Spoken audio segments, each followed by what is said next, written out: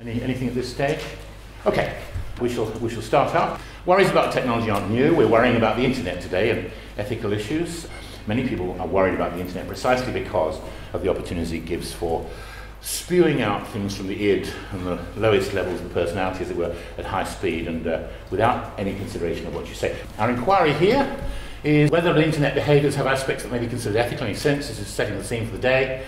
There's no real concept of internet ethics. When I say that, it's not quite fair. There's two people in the room who have written substantially on this, but it's been a minority scholarly pursuit, becoming of much wider interest and serious concern. Three views on what constitutes ethics. The two best known ones traditionally are utilitarianism or consideration of consequences, which in this country we associate with James Stuart Mill, which roughly says the best act is that which leads to the greatest good of the greatest number. There are many arguments against it because it justifies sort of bumping people off if the outcome's right, and that's basically how wars are prosecuted after all. It's something that the NHS takes very seriously in the kind of calculations they do on whether or not to give you a replacement organ. They think, are they spending the money right on you, giving you a new leg rather than giving 50 people something less radical? The second best known idea we usually associate with Kant is the notion that there are in some sense universal moral rules and you can find out what they are.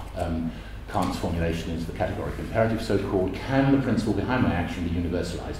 Can I honestly say, I will that everybody should act this way? You cannot consistently will that everybody should lie, for example. And therefore, he deduces from this that truth-telling is good. I mean, I'm not putting this with any philosophical precision, but you know the idea. Murder is a clearer case. You don't do murder because you can will that no one should murder because it might apply to you. It's really a sort of German philosophical version of some New Testament precept on doing unto others as they should do unto you. And of course, as George Bernard Shaw once famously said, don't do unto others as they should do unto you, because their tastes may be different. There are many objections, frivolous and serious, to this. The third, I think, is in some ways the most interesting, the revival of what in recent years has been called virtue ethics. Many people associate it with Philippa Foot, some people trace it to Aristotle. David Hume, the greatest philosopher in these islands, certainly held a version of virtue ethics, that in some sense the right is connected with character and specific virtues and their practice which are formed by character and training. You can also relate this to ethical codes like Confucianism. There are many versions of this. It's slightly a ragbag, but it's been a more productive ragbag than the two old chestnuts at the top in recent years. Does the internet and its design have anything to do with ethics? This will come up. Tim Berners-Lee, of course, a genius, was a physicist, and a physicist who specialised in databases, and that's where the World Wide Web comes from. He saw it originally as a universal tool, but essentially for scientists initially, first physicists, then scientists. But behind it, as you know, there has been, if you can call it an ethics, certainly an intellectual politics behind the web from the sort of hacker, individualist, anarchic. Something to do with the sort of state of mind of computer researchers in the 60s, many of whom are still alive and in the W3 consortium. They're the people who want to defend to the death net neutrality, putting anything right on the web no matter what the consequence is.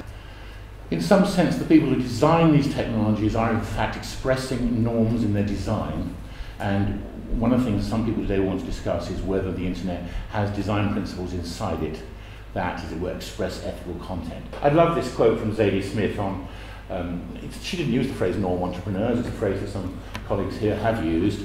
She, as a novelist, stood back and looked at how Zuckerberg and people appeared to act, at least in the movie, and what we know of their personal histories. In some sense, we're all having Zuckerberg's personality pushed at us. It's what a sort of techno-geek age 20 would want. Lots of connection, lots of girls. And that has become a sort of worldwide platform which is constraining us in what we can do, given that many people in this room probably are compulsive Facebook users.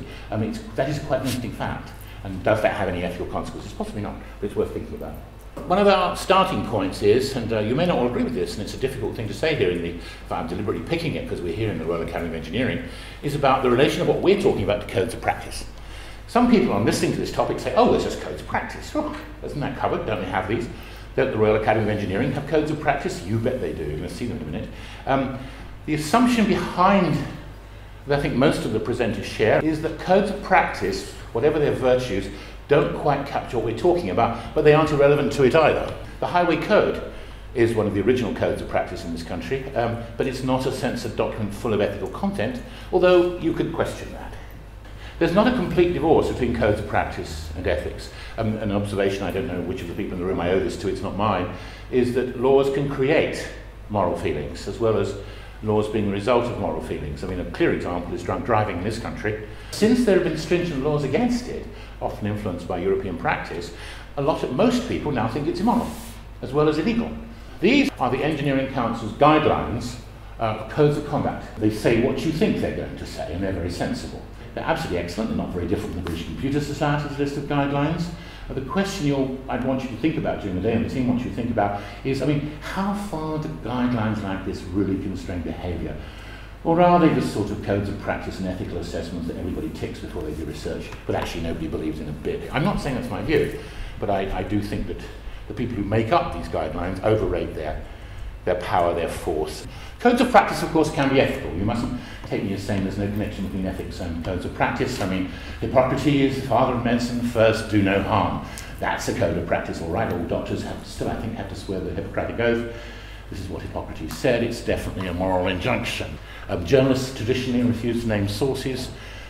Lots of this stuff is about not being sued. Ethics shouldn't be about not being sued, and so often it is. Any questions at this stage on how we carry on? There'll be lunch, there'll be coffee breaks. Okay.